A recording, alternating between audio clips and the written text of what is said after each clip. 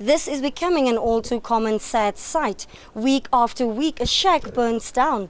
It is alleged that on the fateful day, the children gained access to one of the houses as it remains unlocked, and through playing with matches set the bed on fire, which quickly spread throughout the 4 shacks.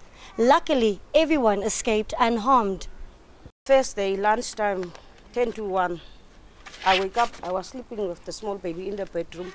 I'm looking after the kids, and the time I wake up, I try to call the kids to make for them something for lunch. And the time I try to call them, the smaller girl, this one, come around to tell me the house is on fire. See, I say, which house? Then she tell me their house is on fire. Then I ran outside.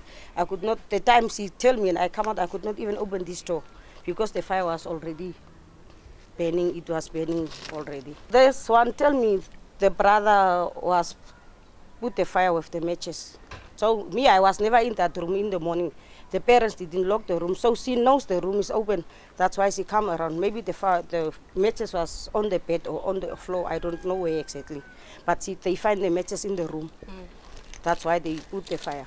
People are continuously warned about the dangers of leaving children unattended and keeping hazardous objects away from children, such as matches. Yet, these pleas seem to be falling on deaf ears.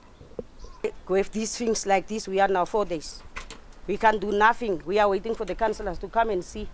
We are waiting the letter from the fire brigades so that we can go in some way to try to get something. But there are people who help us, who start to giving us clothes. But the problem is, where must the people go to sleep? Where must they put their clothes?